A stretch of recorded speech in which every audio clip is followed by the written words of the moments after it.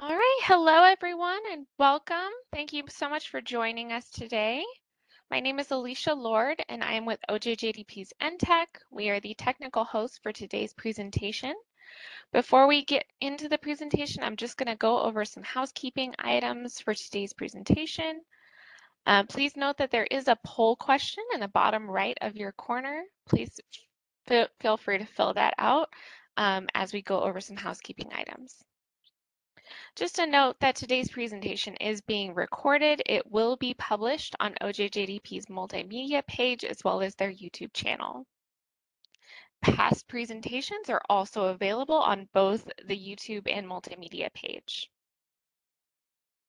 If you have any audio or technical issues today, please let us know in the chat, and please make sure you select host before hitting send, and we'll attend to those technical issues privately. We do encourage questions during today's presentation. So if you have any questions, please put them in the chat and make sure to select all panelists before hitting send. And finally, please help us count. If you're viewing by yourself, there's no need to do anything at this time. But if you are viewing as a group, please go to the chat window now and type in the number of additional people joining you today. You will also receive a certificate of attendance for this event. These are automatically sent from WebEx to your email that you registered with. Please keep an eye on your spam folder as well if you don't receive it within the next 24 hours. This is an overview of today's presentation, and I will turn it over to Basilia, who is today's moderator. Alicia. Hi, everyone. My name is Basilia Padilla, and I am the program coordinator for the SHIFT program here at the Innocent Justice Foundation. We are funded by OJJDP, which allows us to bring you these webinars free of charge. And again, that's just my information and title. Now, just to give a brief overview of our organization, we were founded back in 2007 to support ICAC teams and their affiliates. And this webinar was sort of created with that audience in mind. We know that the work that you all do is very difficult and can be very challenging, and we hope that throughout this webinar we can create a safe space where we can discuss the importance of optimism and purpose and how it relates to our overall mental health and well-being.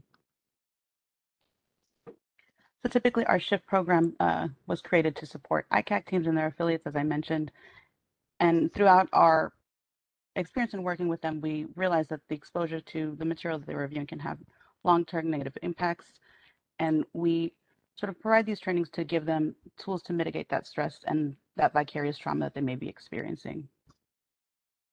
But before I pass it along to our presenters, I just wanted to note that we did receive all your registration questions beforehand, and unfortunately we did get quite a few, so I don't think we'll have time to go through all of them. We will have some time at the end for questions, and if you have any questions, as Alicia mentioned, feel free to include them in the chat.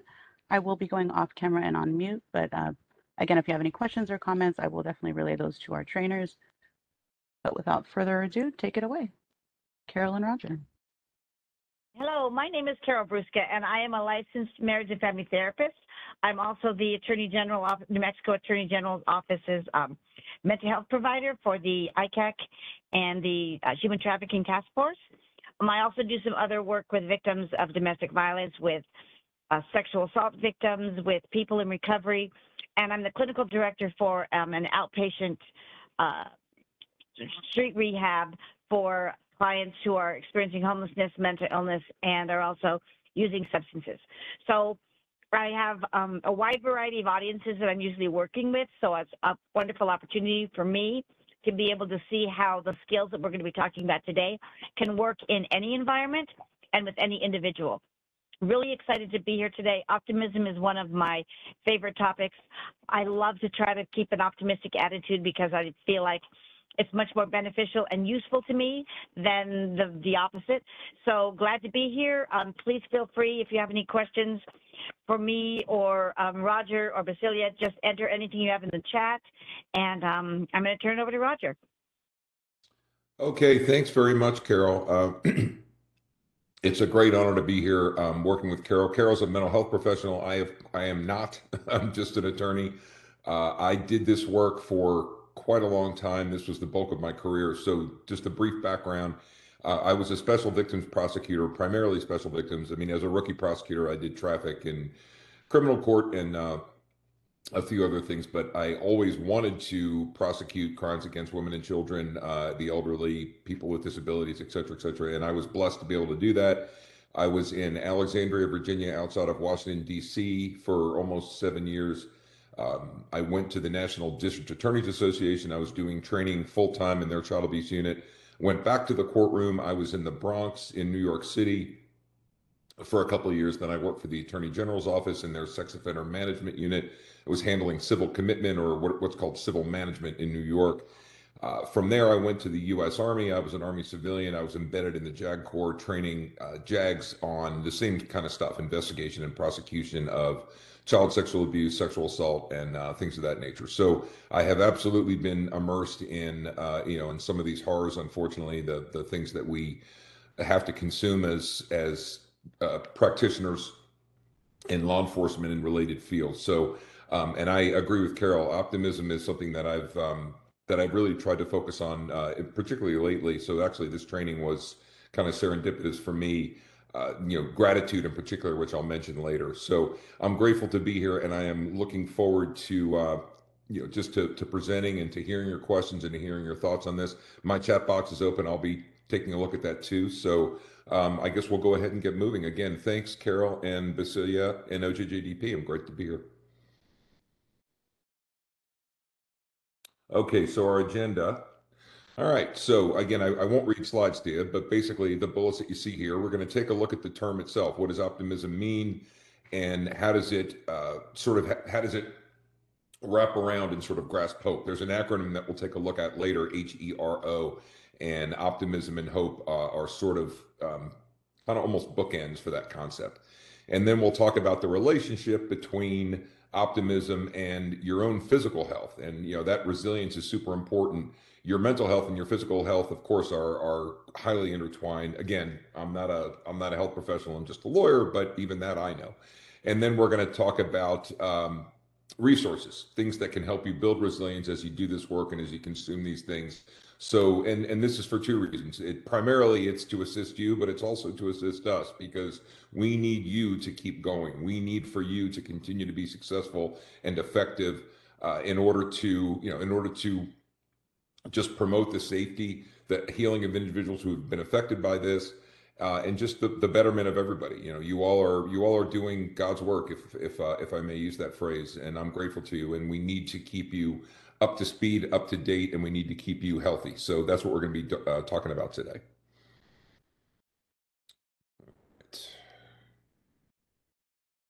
Okay. So where we begin with this, and this is something I've done these trainings now quite a few times, and I think it's really, really important to, before we do anything else, I think it's important to remember that we need to break the stigma that is still very, very prevalent in law enforcement around self-care and looking for resources and assistance when our self-care is threatened.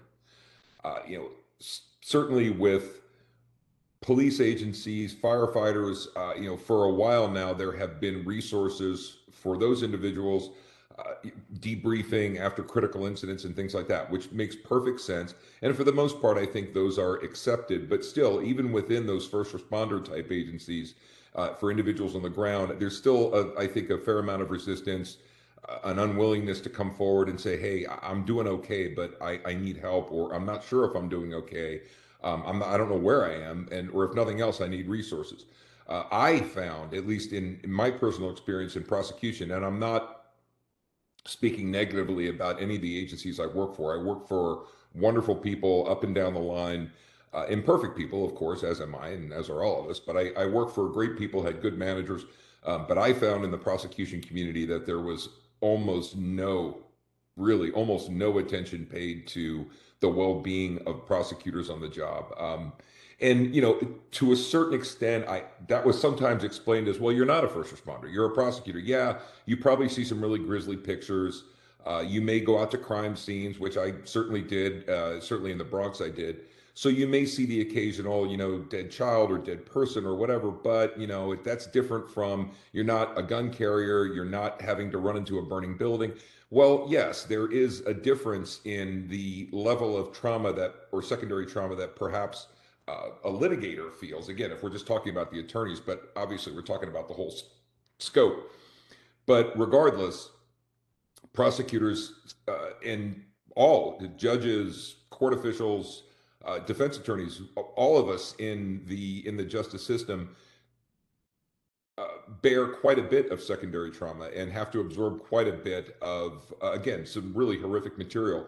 And a perfect example of that is the proliferation of child pornography. When I started in this business in the mid to late 90s, most of the what we were seeing were still images of children. Again, they were absolutely horrifying. They still are, and some of those are still stuck in my mind. But I have noticed as my career has gone on, and I think as we all know that what we're dealing with now because of technology is really some high definition video and some really, really, really terrible things that just, I mean, again, these cry out for resources. It's not that we can't handle it. It's not that we can't do it.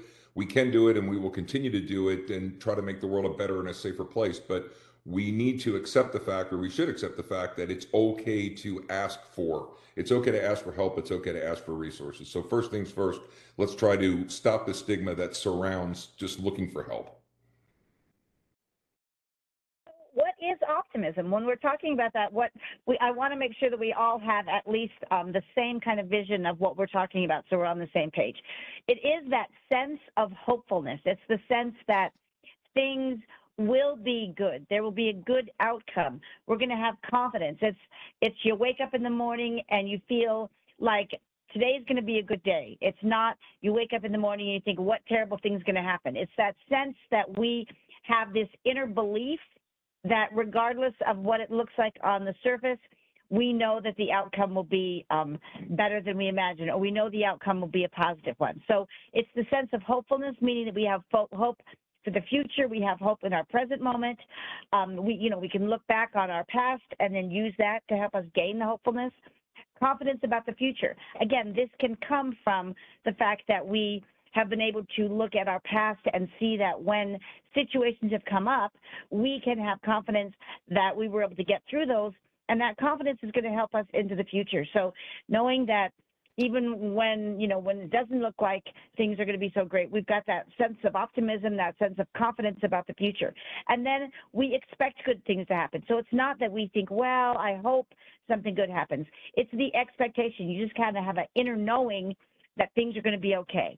And again, that comes from noticing what's happened in your life over time and then comparing what's happened with how you felt about your situation. And when you felt better about the situation, there was a greater likelihood that positive things were going to happen. And so that's what optimism is. It's that hopefulness, it's the confidence, and it's expecting that good things are going to happen. Okay, so the first question we're going to ask you to ask yourselves is exactly what you see up there. Carol's given us a great sort of base definition of optimism. So what we want to ask, or we want you to ask yourselves is, are you an optimist? This is nothing that you have to respond to. I've got the chat box open. We would love to hear your thoughts. Feel free to answer there or to send us any thoughts, but really we just want you to sort of reflect on it before we get into the material. Do you feel already as if you're an optimistic person? So certainly optimism does have a direct correlation with well-being. The science behind optimism really shows that if you are an optimist, you're less likely to develop high blood pressure than pessimist. You're less likely to suffer stress-induced changes with your immunity, and less likely to even get heart issues or heart disease. And all of this happens because our attitude is a more positive attitude than a negative attitude. And what we know, there's some other research out there on stress by Kelly McGonigal, and what she has shown in her research is that more so than the stress that we're going under, it's our attitude about the stress. So if we believe that the stress is going to kill us, then it's a greater likelihood it will. If we believe that stress will make us sick, there's a greater likelihood that it will. So being able to believe that things are going to be okay actually encourages our brain to have that same belief and then respond in that way. It's amazing that our brains can be so manipulated, but it's a good thing. And so all it takes is really focusing on having that optimism, having the belief in the future, knowing that when things go bad, we can get through, and recognizing that sometimes when things do go bad, that gives us the opportunity to look at things a new way, to learn a new skill, to try something in a different way that we have in the past to help get us through this. And all of that can help build the optimism because we're saying, okay, I have a belief in the future because in the past I've been able to have these positive experiences, and I'm going to try it again. And again, the role of optimism with respect to mental health, it's going to be a positive relationship. So if we have a more optimistic attitude, we're going to have less stress. We're going to have less likelihood of depression and anxiety. So overall, the more optimistic you can be, the better it is. Now, I'm not trying to say that you just, it's this Pollyanna approach where just say everything's going to be peachy, and it is, but it's something that you have to work at, and we can work at it, and the more we work at it and practice, the easier it gets, and the more positive effects we're going to see in our lives. Yep. Yeah, so, all right. So what threatens our optimism? First of all, I want to say that I've enjoyed the responses that came up. Most people express that they're optimists. At least one person said they're not, which is why they're here, which is great. I'm glad they're here. But before we get into optimism, we can talk a little bit about what threatens it. And someone just put up, "I'm a realist." It makes perfect sense to me. I get that too. In terms of the stressors, the things that prevent us from being optimistic, it's all the stuff that you see there. And again, I don't need to harp on too many of these. The priorities that our supervisors have, both our elected officials, people who are under pressure from our elected officials, the changes in the law, and one of the things that's not on here, but I think is important, is the changes in perception. Perception of law enforcement in recent years. Law enforcement has taken a beating on some fronts. Reform is needed, and that beating in some ways is justified. We do have to do better. We do have to do differently some things, but it's difficult. I mean, if we find ourselves in a situation where we're in the police prosecution side, we may very well be facing sort of a segment of the public that right now sort of distrusts us or just kind of isn't sure about our leadership. All institutions, I think, are under threat. And I think that's something that kind of always happens, but it's certainly something that we're seeing even a little bit more, I'd say, lately. And again, not entirely for bad reason, but regardless, these are the things that can just make us feel worse and just make it difficult for us to feel positive. So all the things that you see before you, all of the decisions, the work, the priorities, the never-ending caseloads, and what appears to be just a never-ending stream of bad news. These are the kind of things that get in our way.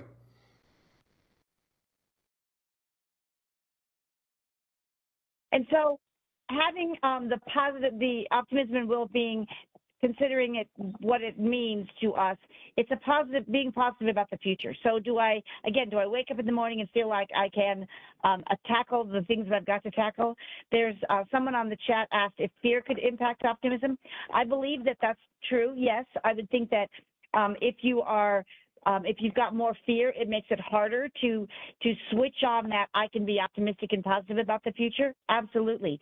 And so the first step is looking at what that fear is about and can you address that fear? And then as part of that fear, can you look back to a time when things maybe were a little bit more optimistic? Are there times in your life where things were going better, and what made those things go better, and what made things different now? So trying to look back on things that might not have been so great or that brought fear to your life, and then consider, is there a way that I can shift that now? It's just a matter of learning how to perceive things in a different way. The expectation of a positive result, as we talked about before. Do I wake up in the morning and think that it's going to be a good day, or do I think it's going to be a bad day? And what happens is our brain kind of has a self-fulfilling prophecy. So if I wake up in the morning and I've stubbed my toe and I think, wow, I'm going to have a bad day because I started out by having stubbing my toe, then all day long, my brain is going to look for ways to fulfill that expectation. And so if all day long I've told myself it's going to be a bad day, my brain's going to be focused on how can I validate that experience. So by that same token, if you can have an expectation of a positive result, then you're telling your brain, I need to be looking for positive things, and you will notice more positive things. It's just how your brain works. You tell your brain to look for something, and it will do that. Success in the face of challenges, and that's another key.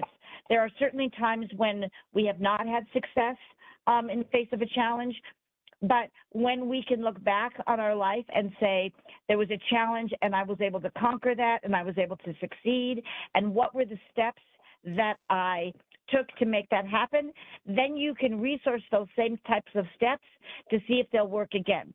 So understanding that we all have challenges, and then, just also sitting with yourself for a while and saying, I'm feeling really miserable about this, and that's okay. So it's not a matter of just trying to fluff it over. It's not a matter of just trying to push it under the rug. It's saying life is sometimes really hard, and acknowledging that and allowing yourself to feel angry or unhappy or sad about the fact that life is hard sometimes. But then at that same token, at that same point, say, I don't want to sit in this forever though, because if I'm sitting in this unhappiness and this anger, my life is not going to go the direction I want. So how do I make that shift and change my focus to something where I can look to the future in a positive way? And that's the belief that good things can come from negative events. So again, if my nephew and I were driving to camp today, I was dropping him off, and it seemed like we hit every single red light.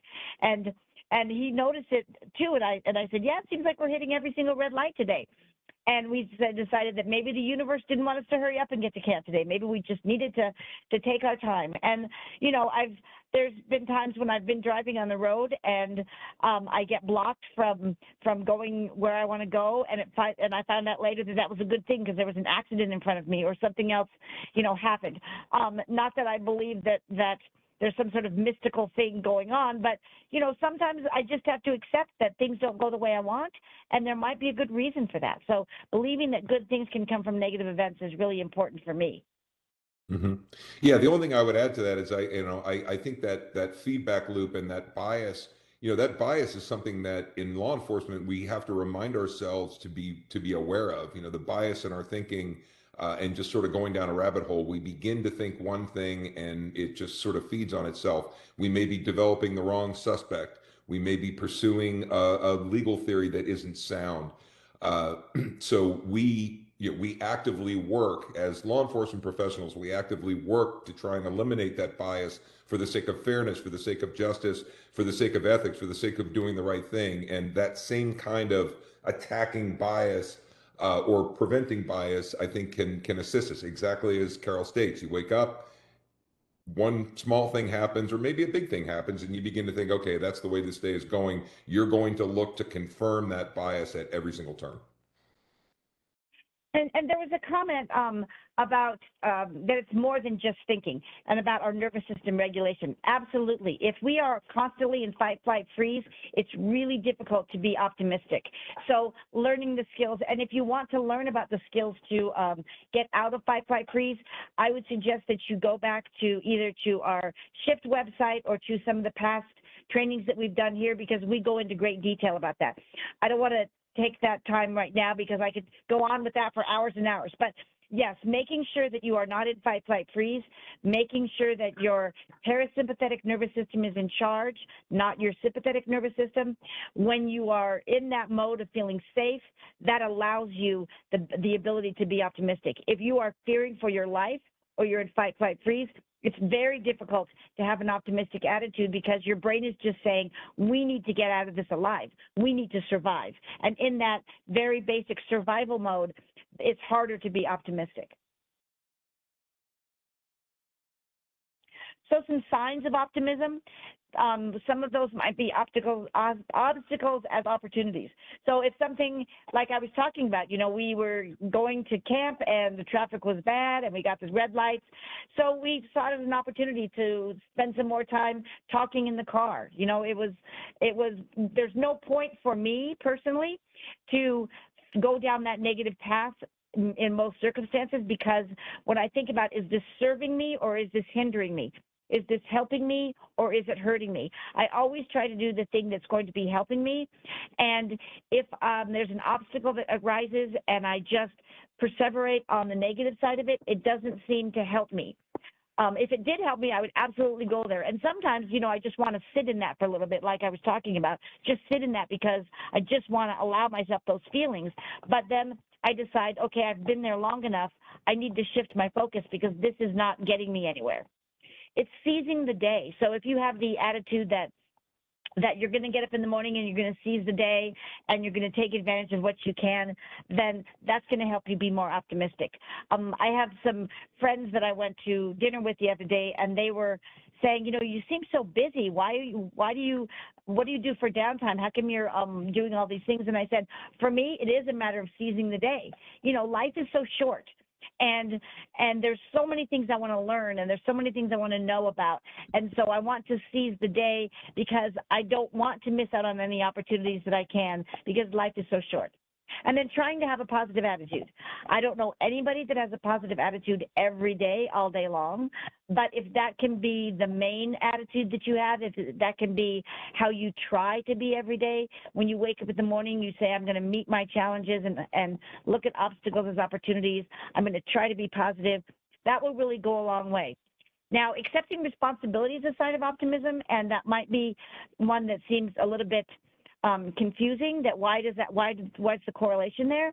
Well, when we accept responsibility for the things around us that are our responsibility, not that we're taking on responsibility for other people's things, but accepting that responsibility takes the burden off of feeling the guilt and feeling the shame and the other things that we might be feeling. It's just saying, yep, I'm the one that forgot to make that phone call, or I'm the one that forgot to bring the cookies to camp, whatever it might be. But accepting that responsibility then frees you up to move forward. If there's things that we know happened that we haven't taken responsibility for, it can pick away at us bit by bit, and that's going to be making it difficult for us to be optimistic. And then not dwelling on the negative. Obviously, that makes sense. You know, if you're focusing on the negative, your brain's looking for the negative, you're going to notice the negative, and that's going to be your whole mood. So trying to focus on the positive and not the negative is definitely a side of optimism. Mm-hmm. Yeah, the only thing I'd add is that I think that's terrific, Carol. The only thing I would add is that it is important to forgive yourself, and as Carol said, to allow a few minutes of sort of sitting in that. You know, it's okay. You don't need to banish every negative feeling. You don't need to self-flagellate because you had a negative thought. That's entirely okay. You know, sometimes a pity party is just what you need for a few minutes. It's just important to recognize it for what it is, let it serve its purpose, and then try to move out of it. All right. So the next question we want to ask is, what are you optimistic about?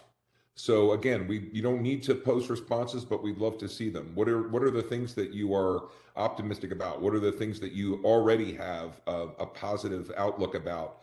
It's a challenging world. It's a crazy, crazy time, and you know it's kind of always been. But certainly, this is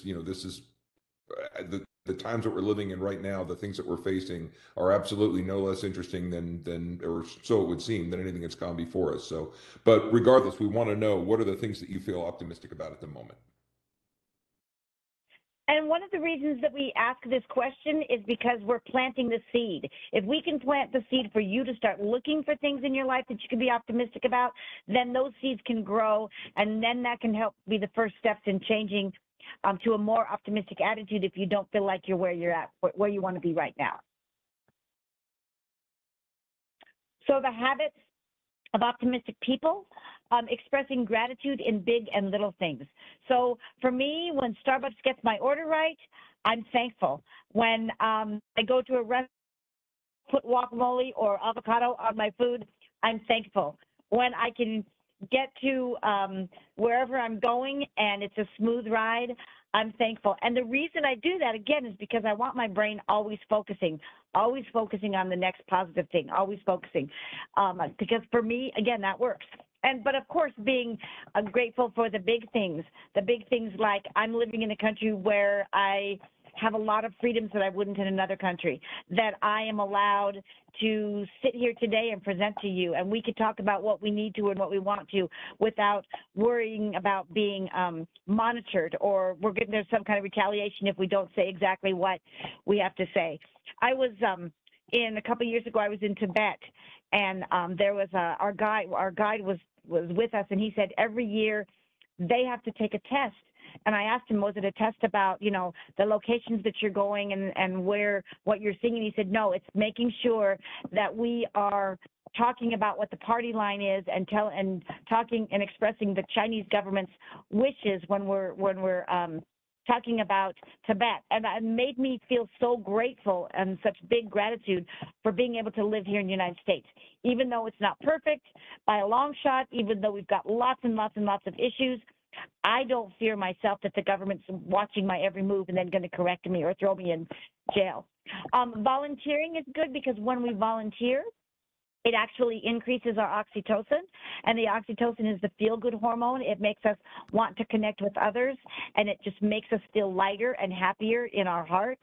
So if we volunteer our time and our energy, it doesn't mean that you have to have a regular commitment of volunteering in order to get the results of this. You can just do once a year, you can do some sort of 2 or 3 hour volunteer situation, and that can be help you to become more optimistic. It's nice to join with others who are doing positive things as well as a way to connect, which also increases the oxytocin, and then just to gather together and help somebody else out. So it's helping them out, it's helping you out, and then you watching the happiness in another person also can increase the oxytocin. Showing genuine interest and concern for others. So think about a time in your life when somebody actually seemed like they really, truly cared about what you were saying. Instead of just saying, how are you, and then not even bothering to listen, think about a time when somebody said, how are you, and then they looked you straight in the eye, and they paid attention, and they waited for the answer, and then they gave a response that let you know they were completely interested in what you were saying, and they were concerned for your well-being. Having that sense of optimism that you can give you the possibility and the opportunity to be that for somebody else. And then being on the receiving end of that, it can feel so good to know that someone is genuinely concerned for you and cares about you. Surrounding yourself with positive people. So optimistic people have a likelihood of surrounding themselves with positive people, because when you feel positive about your environment, about your world, about the things that you're doing, it's hard to be around people that aren't like that. It feels like they're sucking the life out of you. You just want to say, but what about this side? You know, if you want to bring in that optimistic side of you and try to point out things that will be beneficial to them, and they don't want to hear it because they, for whatever reason, want to be in that pessimistic mode, and it's either harder for them or they can't see it, or life has not given them the opportunity to be optimistic. So I think that being able to be around positive people encourages positive conversations, it encourages more positive behaviors, just makes us feel better. And then being self-motivated. So oftentimes if people are not very positive, it's harder to get motivated to do anything, because if the attitude is, it's not going to be a success anyway, it's harder for me to get motivated. If my attitude is, I know it's going to fail, or I won't be able to complete this, why should I even bother to try? Much harder to get started. But if I have the sense of optimism that I can do it, and it might be a struggle, but I feel confident I can push forwards, makes me more self-motivated to do whatever it is that I would like to do so that I can move forward.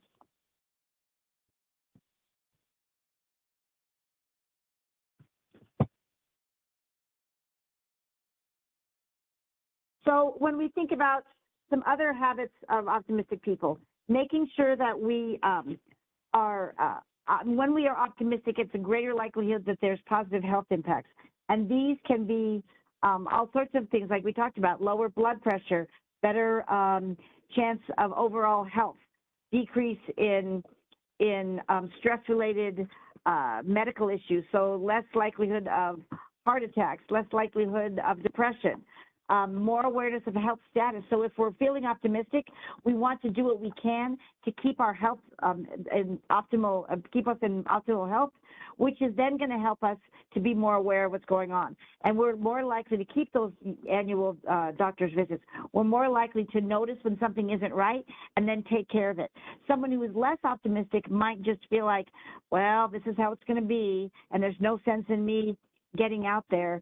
So, you know, it's going to be beneficial to you if you can have that optimistic attitude. And then it gives you positive coping with health stressors. So what that means is when you do come across something that's negative or you don't get the best health report, your optimistic attitude, believing that things can be better, is going to help you through those health stressors, which we know that your mental attitude is going to increase the likelihood of success. Now, obviously, there's some medical issues that we can't just cure by wishful thinking or optimistic attitude, but it can help you through that process. And then there's going to be an increase in happiness. We're just going to feel better. It's going to, when we have a positive attitude, we just want to be engaged in things that bring us happiness and around people that are making us happy. And overall, we just feel better. And it has positive impacts on our relationships and on our self-esteem. So people like to be around positive people. People like to be around people that lift them up, that genuinely pay attention, that can give them some pep talks if they need, some boosting up if you need that. And so there's more likelihood that people are going to want to be around you if you're optimistic, and it's going to increase your self-esteem as well. So basically what we're looking for is a reframe. And, you know, there are many aspects of optimism that we're talking about today, but I think probably the most basic is this one. This is a definition of the positive mental attitude, rather than, you know, sort of sinking and you know, sort of sliding down and acknowledging or believing that something cannot be done. The far more healthy approach is, how can this be done?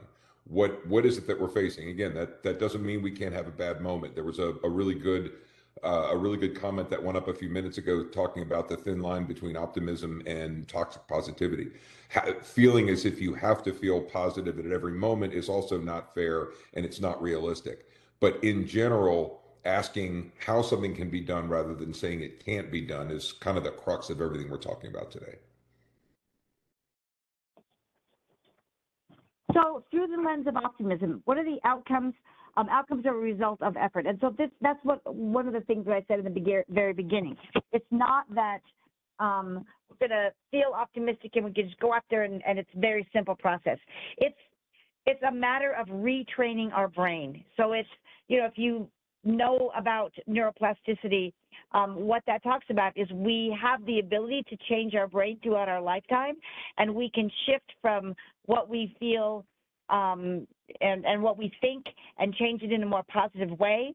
So if our belief is that we can't do it, but then we start working on changing that, and whenever we notice we're going down that path of this isn't going to succeed or I'm not going to do well, if we can change that, and when we start to go down that path, we say stop, and then we think about, look at all the times that positive things have happened, that can be the beginning of using the neuroplasticity to create a new pathway, which can help us increase our optimism.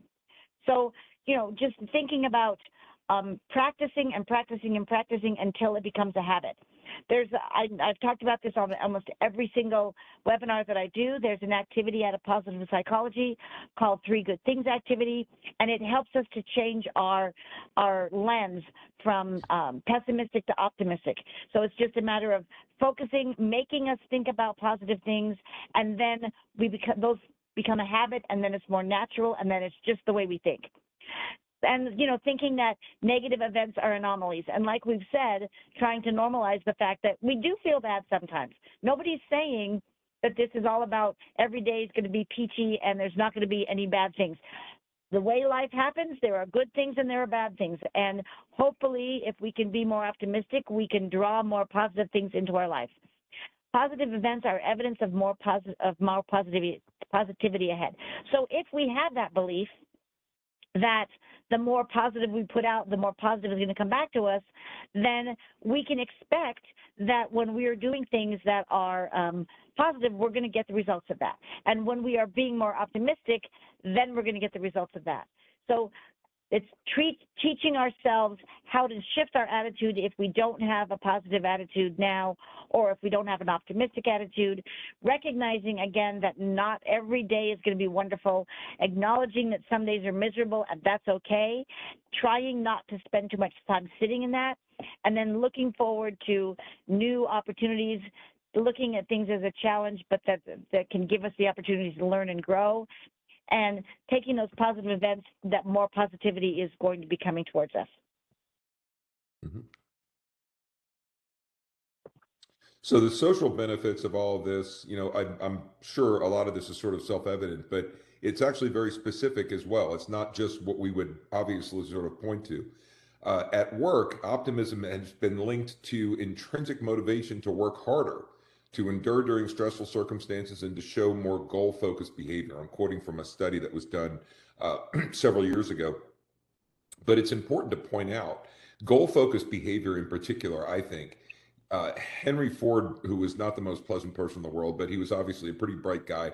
One of the things that he's sort of famous for saying is that almost any task can be made simple if it's just broken down enough. And the point of that is when we have goals, when we feel focused and we feel as if we can get our arms around something, we're going to be better off. You know, the goal of making the world safer is obviously, you know, extremely broad, and it seems unattainable most of the time. Okay, but you know, the goal of getting through this day, the goal of responding competently and compassionately to this victim or this survivor or this person, or going through this case in, you know, in the most, you know, just in the most effective, ethical, and, you know, just astute way. These things, breaking down our tasks, breaking down our challenges, and becoming goal focused really helps. And optimism is absolutely linked to goal focused behavior. So that feeling of I believe we can do this translates into I believe we can do not just this in the larger sense, but X, something in particular, which really, really helps. And then the community benefits on down, it's contagious. You know, as Carol has said, optimistic people generally like to be around optimistic people. And the more there is, the more that sort of proliferates, and it goes through the entire system. We can feel it if we're on the legal side, we're attorneys, we can pass it down, and it can be passed to us from the law enforcement side. Just sort of working as a team makes everybody more successful. And, you know, when we like to believe those, I'm not big on a vibe person, but I absolutely do believe that this positivity begins to, you know, to vibrate, so to speak, and just kind of permeate everything that we're doing. So how does purpose fit into all of this? Purpose is, you know, what your life's purpose is. That's the central motivating belief. So what is our purpose in life? What are we here for? What do we want to achieve? What's that going to look like? How will we know if we're getting there? When we understand what our purpose is, then it allows us the opportunity to kind of figure out where we're going and what it looks like. So to me, purpose is part of the roadmap of our life, and it can change over time. When I was in my 20s, my purpose was probably very different than it is now. When, you know, when we're in different stages of our life, our purpose changes. When we're younger, we might have a purpose that relates to being a part of the community and doing positive things. And then we might add in, as we get older, being a role model for our children. And then later on, it might be something like supporting our children and helping our parents through their changes. So it's the motivating beliefs that we have about our life. It's the aim or the guiding principle. So for me, maybe my purpose is to try to remain positive 95% of the time, or it might be my guiding principle of life, and my purpose is to help support others in their own well-being and happiness. It might be that my purpose is leaving the world a better place, and what does that look like? What do I consider a better place, and what does that look like in order for me to take those steps to do that?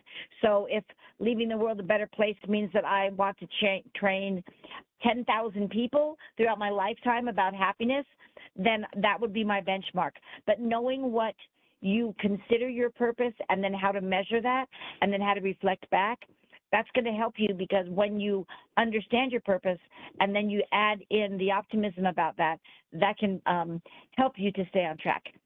Personally unique, but can have a shared aspect with others. So if I am with like-minded people, we might all have purpose that is similar, not the exact same. If, most of the people that I'm training with, when I'm doing these trainings, we all have a purpose related to giving skills and techniques and tools to others who can benefit from them in a way that allows them to continue to do their work. So even though within that, it might be a little bit different for all of us, there's some sort of shared purpose that we have, and that's why we're all together.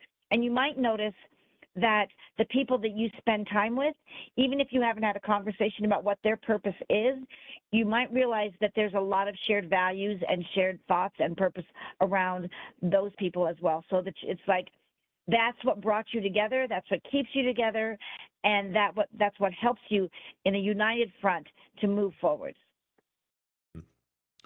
Yep, absolutely. And again, I would just add that, that sense of purpose, and that brings us to the next slide. We're gonna ask you to ask yourself now, do you feel a strong sense of purpose? And what we mean by that is a driving force or a motivation. So are you deeply committed or intellectually connected, to someone or something? Do you have a vision for a better world and a desire to bring it out?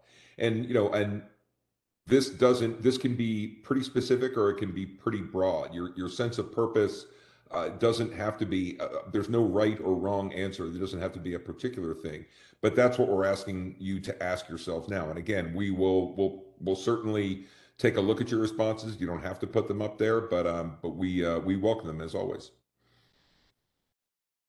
All right, so the next thing we're going to talk about is characteristics. So, what are the things? Why is it that you get up in the morning? It's interesting. I'm out in I'm out in Arizona for the week, working from out here, and I was talking to a dear friend of mine last night, and we were discussing this because he's looking at retirement, and he's kind of like, well, there's got to be something else out there, and what do I think about next? What do I do next? And we spent a few minutes just talking about it. It's like, well, my wife. I was like, exactly. She's the reason that you get up in the morning. And it can be as simple as that. Not everybody needs to be, well, the thing that gets me up is making sure that the world is problem free by the time I leave the earth. No, that's not going to happen really for any of us. So your sense of purpose doesn't have to be entirely altruistic. It can be the reason that gets you up in the morning can be something that motivates you because it's something that you love or something that you hold dear. But it is important. Purpose guides life decisions. It influences behavior. It shapes goals. It offers a sense of direction. It creates meaning. And for some people, it's really connected to their vocation. I mean, what makes their work purposeful? What makes their work satisfying? And we're getting some great responses on this too. The fact that there isn't necessarily one purpose, it's a process. I agree with that 100%. So thank you for that comment. All of these things, our faith, I'm seeing that pop up from time to time. Absolutely. If we have a strong commitment to faith, if we have a relationship with faith, I think that's a wonderful thing that keeps us going and that sort of brings us focus. Again, we're talking about focus on goals as well as purpose. What are the goals that you have? How do you get there? But we begin, I guess, with that sort of definition of a sense of purpose, the thing that motivates you, the thing that really, really gets you moving and keeps you moving. So the psychology of purpose, this is from, like it says there, on the John Templeton Foundation. Purpose is a stable and generalized intention to accomplish something that is at once personally meaningful and at the same time leads to productive engagement with some aspect of the world beyond the self. So it's not, purpose is something that's actually, it's a concrete concept, so it's going to differ across, for me it differs across my lifespan and it differs across people. But it's something that the intention to accomplish something that is meaningful and leads to productive engagement. And so at some points, like I said, that might have been what I found meaningful when I was 20, might be very different from what I find meaningful in other stages of my life. And then what I consider productive engagement might also change. So maybe when I in the midst of working full time and going to school and doing all those things, my productive engagement is not very time consuming. But then when I've retired and I have more time on my hands, my productive engagement might look very different. I might be able to engage in a way that I couldn't when I didn't have as much time. So these things change over time, and that's okay. And they change with it depending on the individual, and that's okay as well. So there's science behind purpose. It's not just something that's random that we talk about. There's a psychological well-being test or survey that talks about this, and it's that, the questions that they ask around purpose. Do you set goals for yourself? How do you view your life? Is there meaning in your life? Do you feel like you're able to reach these goals? So that's the understanding of how we can make purpose into something that's not just a concept, but it's some clear questions that we can frame to ourselves that we can answer. So people who score their sense of purpose highly in this questionnaire appear to have better cognitive function, longevity, sleep, cardiovascular fitness, and mood. There's another study that talks about people that were elderly, and I don't know exactly what elderly includes, but people that are elderly, having a positive sense of purpose can reduce their cognitive decline by 50%, and it can increase their sense of connection with others. It can have a better outcome for depression and anxiety. And it also says that if you have an optimistic life attitude or you know your purpose in life, there's a 22% reduced risk of clinical strokes.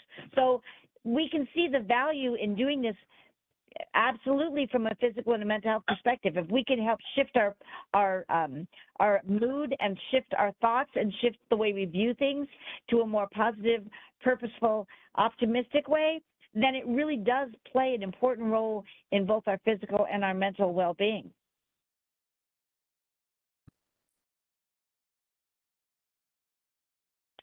So the benefits that we might see from having a purpose, we might be able to have more focus. If I feel like I have a purpose in my life, then I don't seem to feel so aimless and wandering around aimlessly in the world. It feels like I've got a goal, and personally for me, I like to have a goal.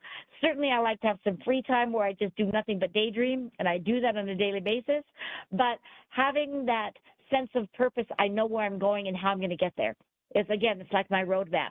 And so it allows me the opportunity to think about what are the small steps I need to take, and where is my final destination, and what does that look like, and what are the skills I need to learn along the way. Another benefit is actually passion. So if I'm feeling like I have a purpose, then it really invigorates me and it gets me excited. And because I know, again, where I'm going and what my goal is going to be. So I'm excited about it, I'm passionate about it. And as I express that passion, people see the passion in me and then are more likely to encourage me. And this just feeds each other. It feeds and feeds and feeds until it's something that seems very doable for me. It gives me a sense of fulfillment. So it makes me feel like I really can do this, and it's going to make me feel more complete. I have the sense that I'm going in the right direction, and my life doesn't feel as empty as it might have in the past because because I do have a purpose. Living a values-based life is another benefit, so it helps me to know what my values are. If I'm going to have a purpose, and for me, I need to understand what that means. And so for me, if I need to start with looking at my values. And what are my values? My values are trying to be a positive force in the world. Another value is trying to support people who are in need. Another value that I try to achieve is to be honest and compassionate. So if I know what my values are, then I know how to achieve the goals and when I'm on track and when I'm not. So if I notice for myself that I have not been acting or being very compassionate, then I can say, okay, I'm getting off track here. What do I need to do to get back on? Another benefit is actually having fun. So if we have a more positive attitude, we're more likely to open ourselves up to have some fun, to allow ourselves some playtime. And there's the ability that we have for integrity. If we have a purpose and we're committed to that purpose, we're going to have some integrity around that and want to do the right thing.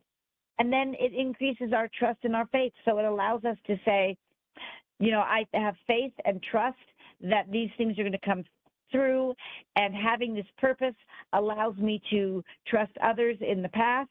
And then grace. Grace is so important in every aspect of our life.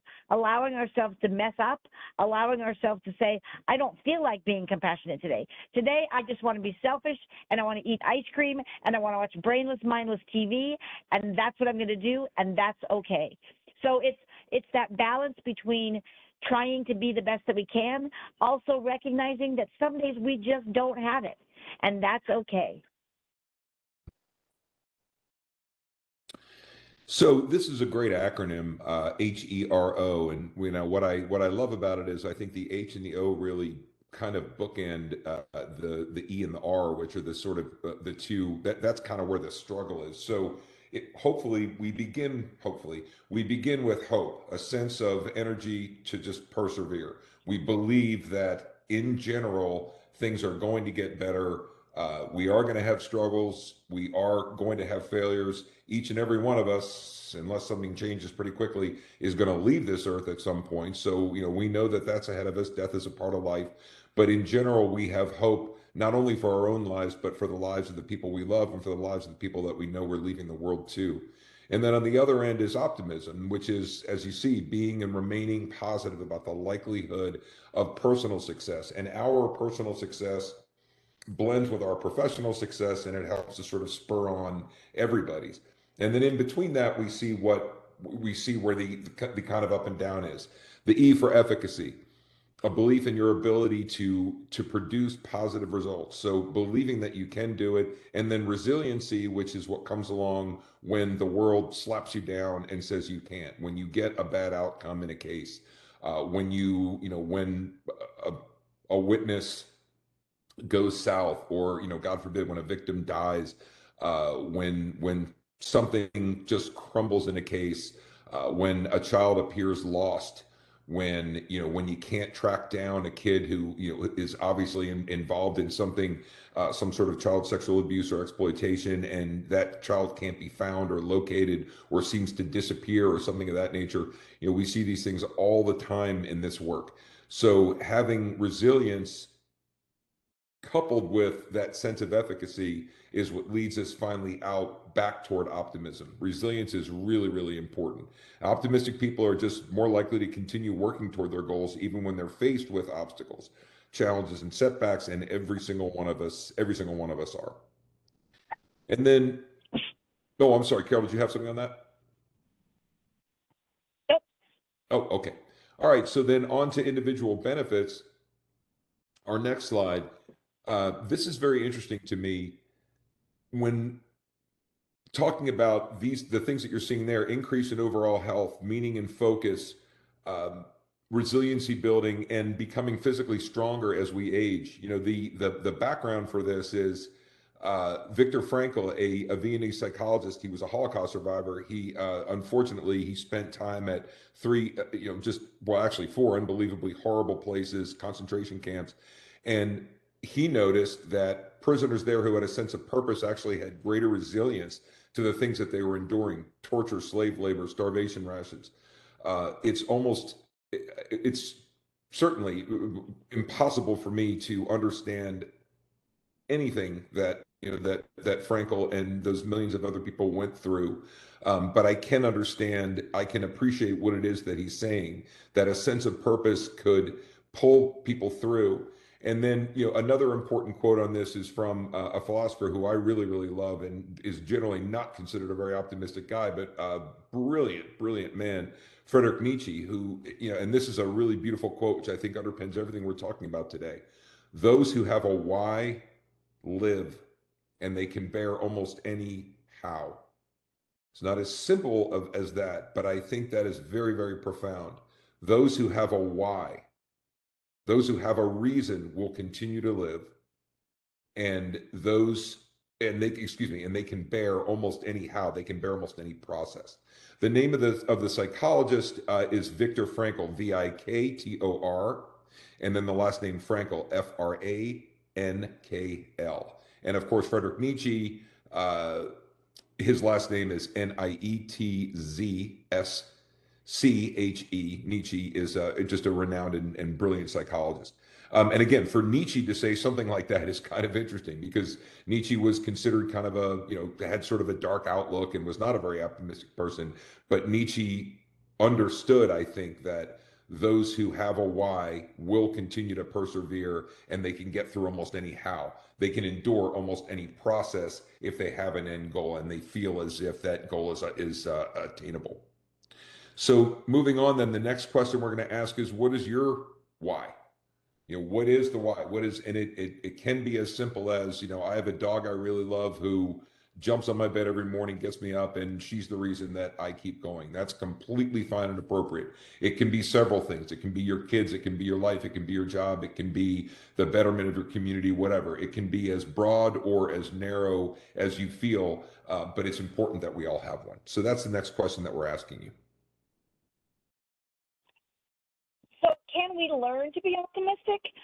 I believe that we can. I have seen it in others when I've worked with clients in the past that came in with not a very optimistic attitude, and we've worked through that, and they've been able to make that shift.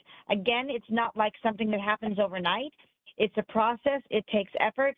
But if we can recognize the benefits of being optimistic, it can be the motivator that helps us continue to try. And really, it's about retraining our brain. Again, it's about learning that we can look at things from a different perspective, that there's more than one perspective. And if we can look at a perspective that seems to make us feel better, then there's no harm in doing that, right? So learned optimism is a concept from positive psychology. Like I was talking about previously, there's the 3 good things activity, and that as well from positive psychology.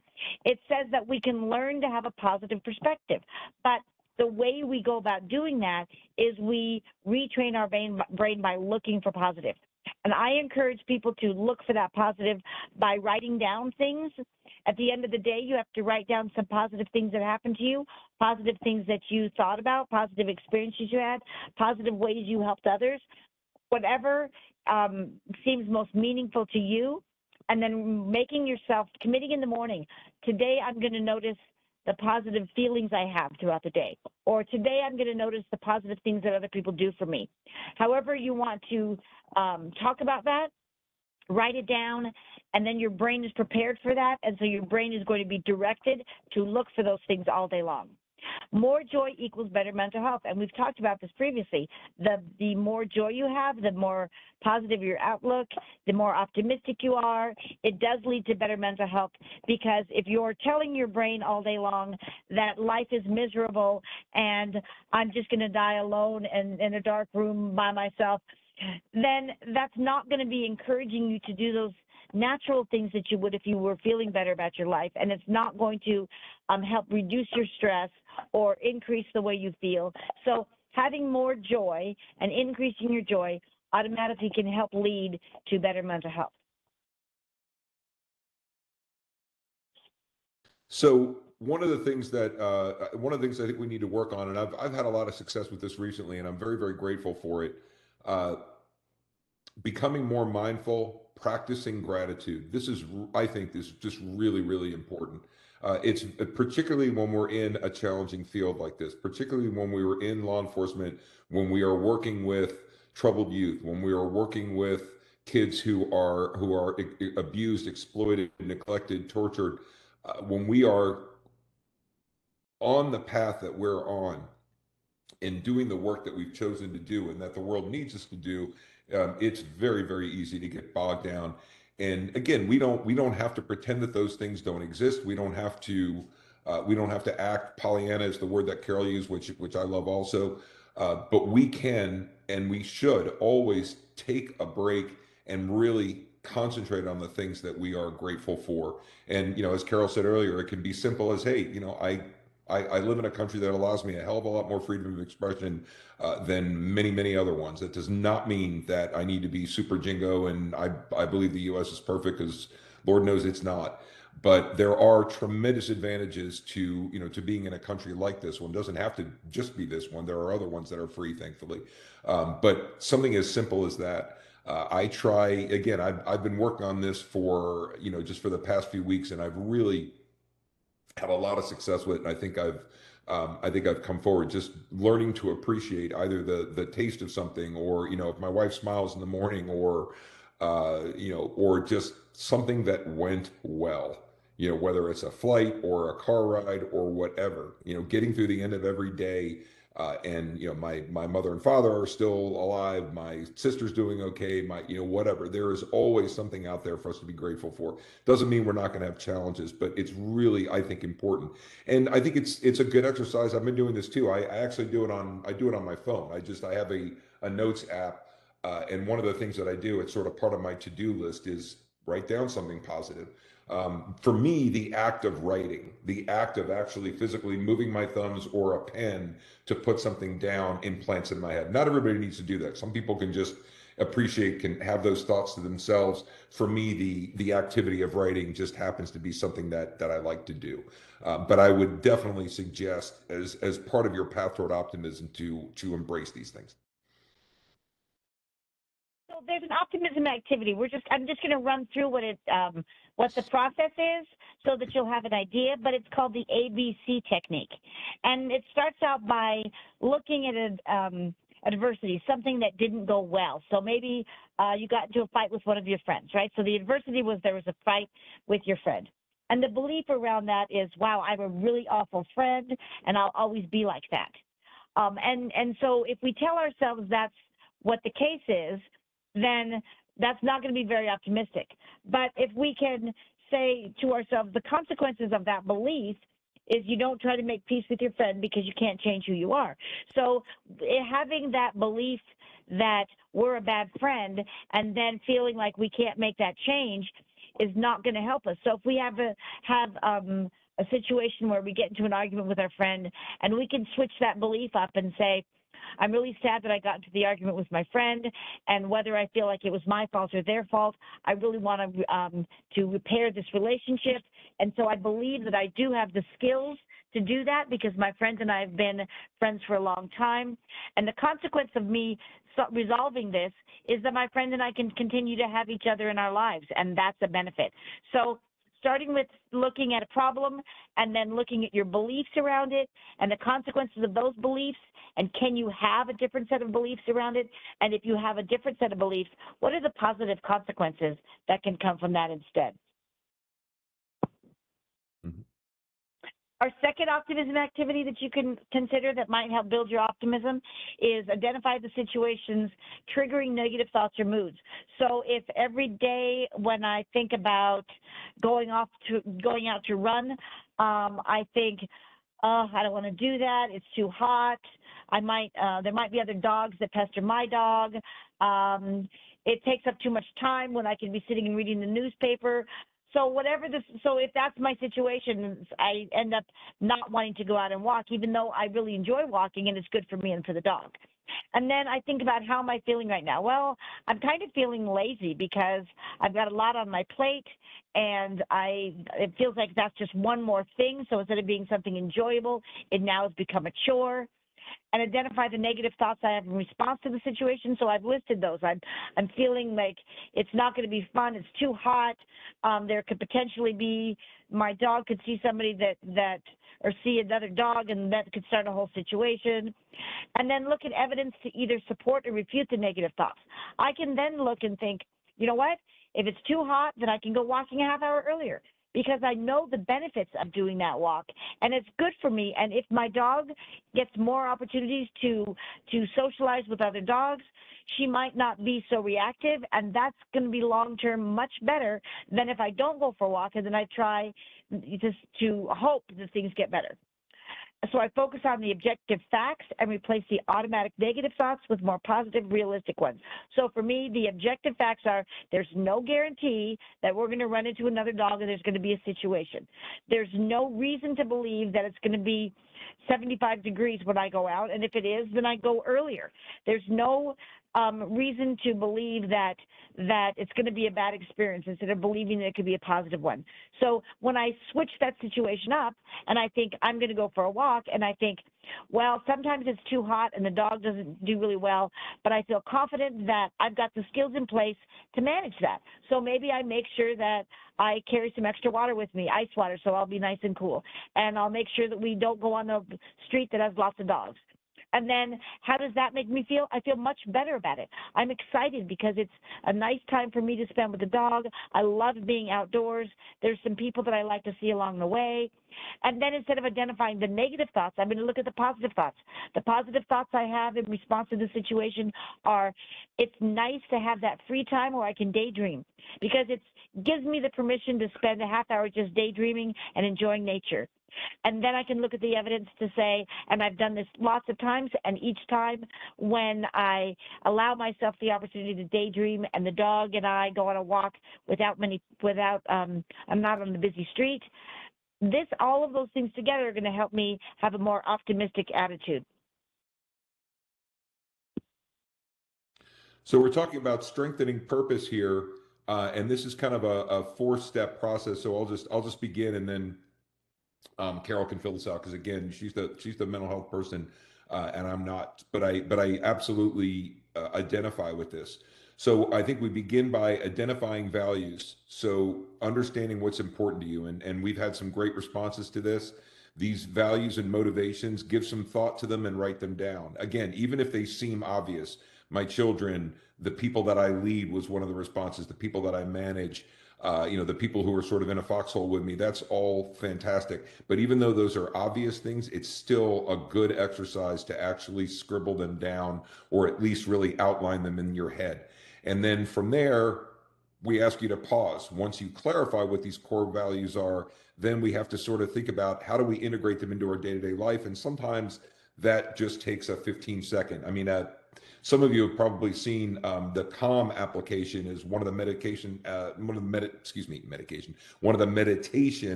apps that's out there, and you've probably seen from time to time they've got ads, actually, of commercials where it'll say do nothing for 15 seconds and you just sort of see the sound of the rain. I think it's a really, really marvelous ad, and it's a great idea.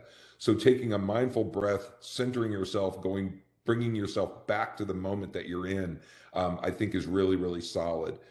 And then reflecting and reframing and acting with purpose. Carol, what are your thoughts on that? I wanna let you weigh in on this one.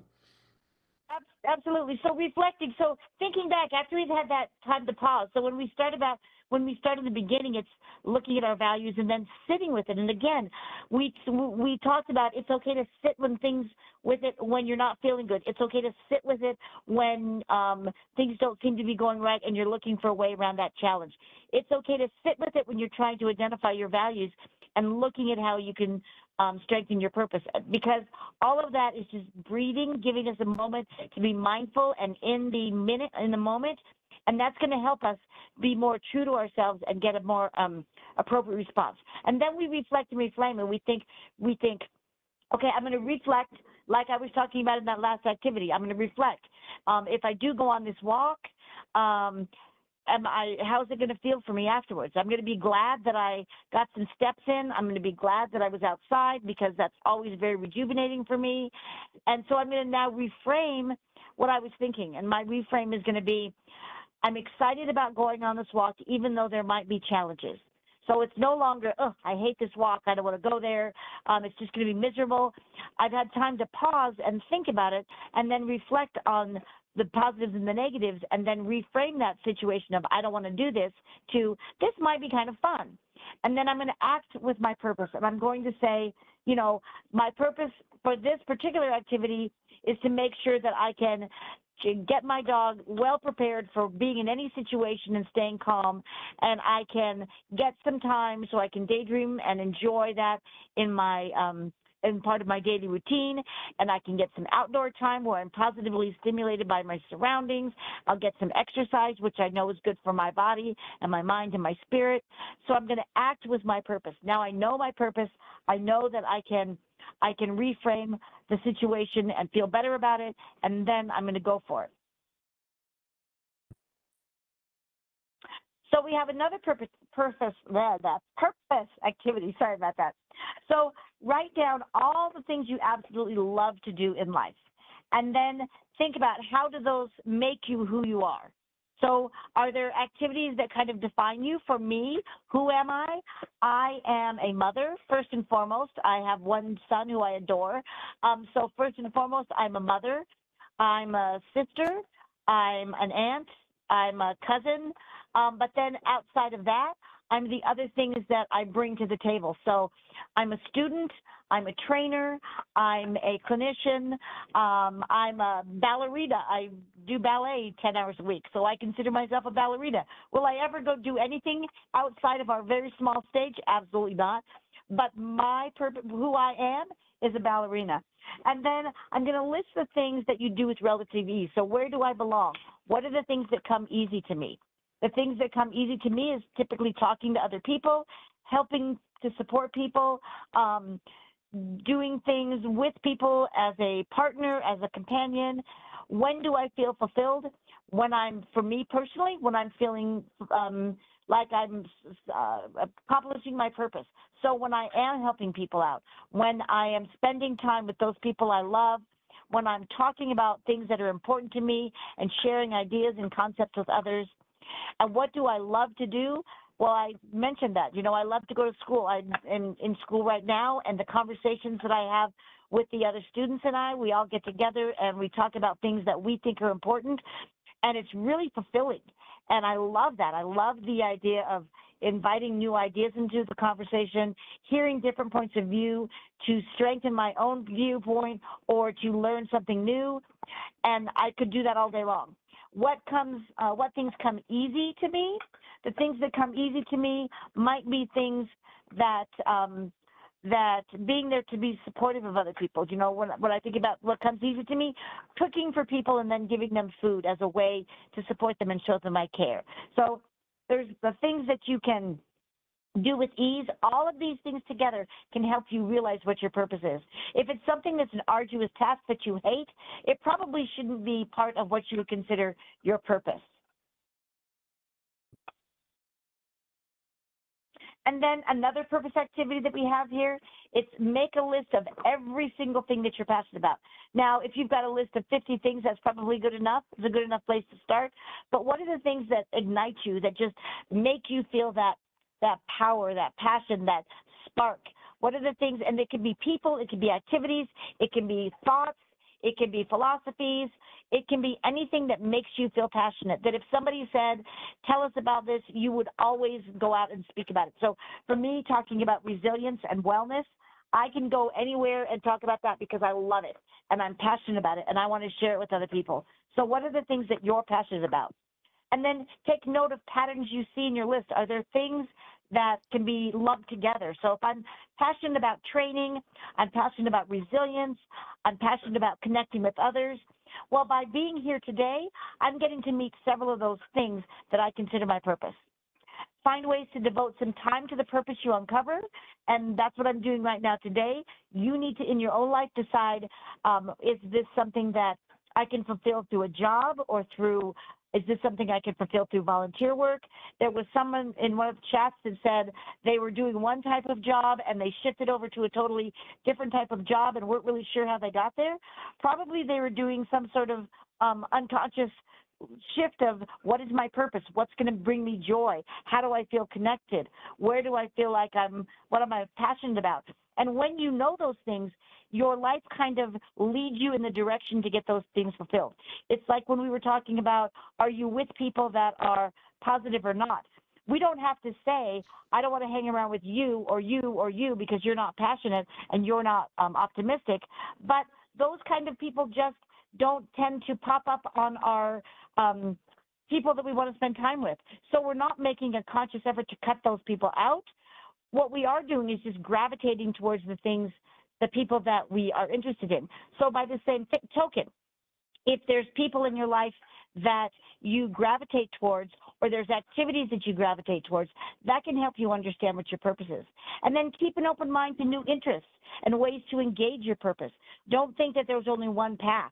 Recognize that the more you talk about what you're passionate about, it can open doors to more ideas and concepts of how you can fulfill that.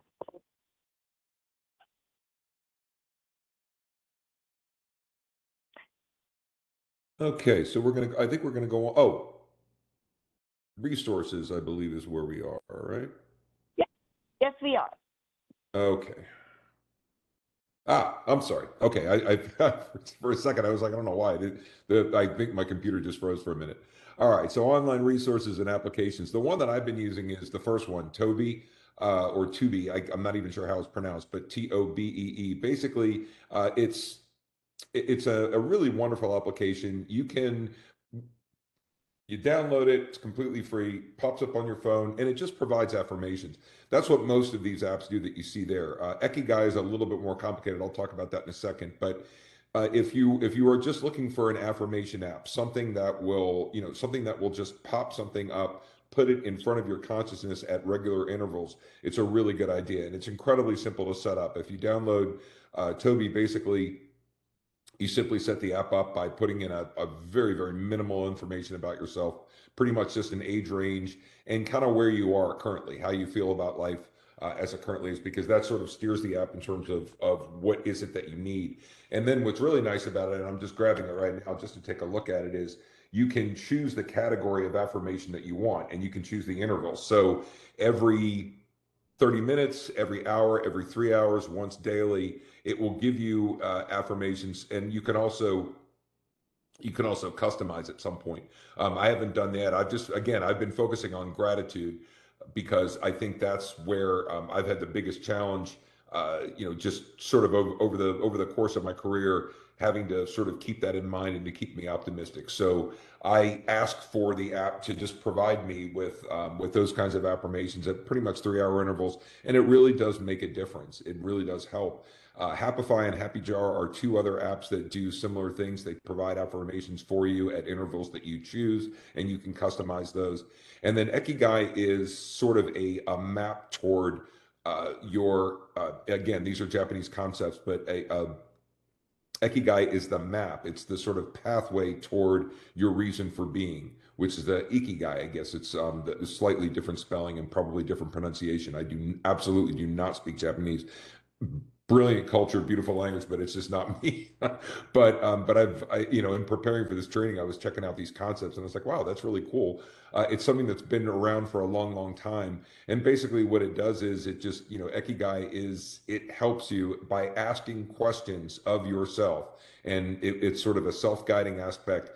It's been applied to corporations and teams, to sales teams, to all sorts of to the military, to just all sorts of groups of people, and it's yet another sort of tool that you can use, another task you can do, asking yourself the important questions about really about what brings you purpose, what brings you peace, and what keeps you going. And then the self-help books and the podcast that you see, there are several of these out there.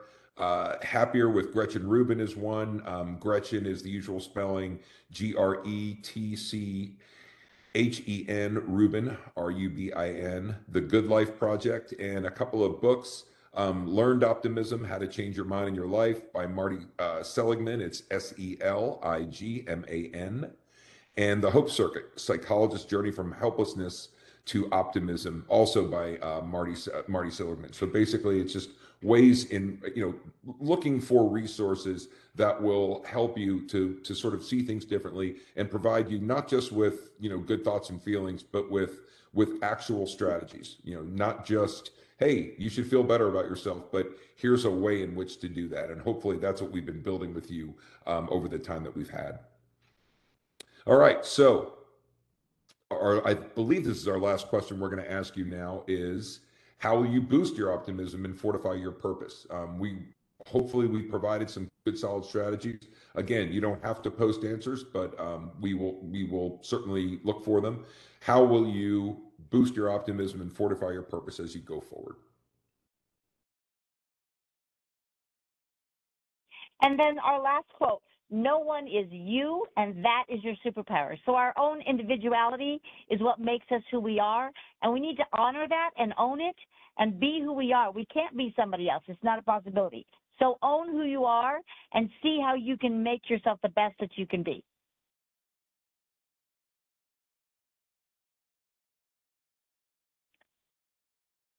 So wrapping up, there's our contact information, Basilia's, mine, and Roger's. If you want to reach out to us, please feel free. We'd love to hear from you.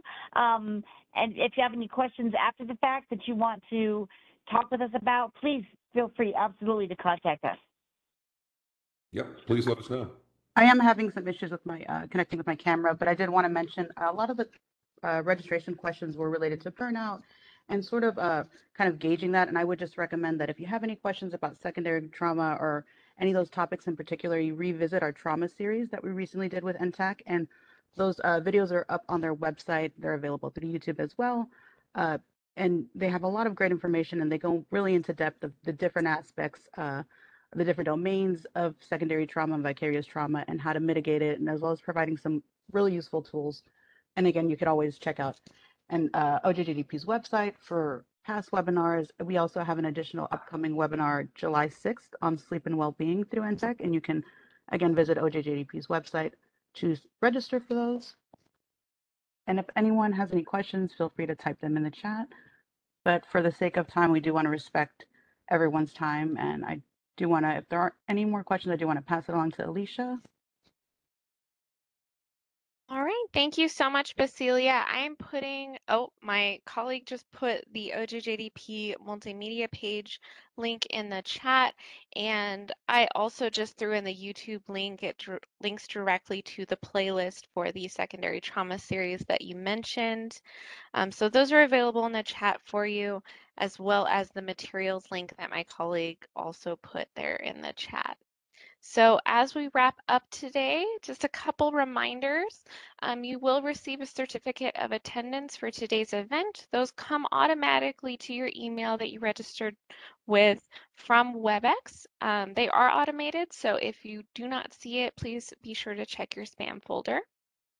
Here is our contact information. You can use the link there to sign up for OJJDP's NTAC TTA listserv and hear more about events like this. Here is the OJJDP link, as well as signing up for their JuveJust listserv and also their events link. Once again, a reminder that these webinars are all available on OJJDP's Multimedia and YouTube page. Again, those links are also in the chat.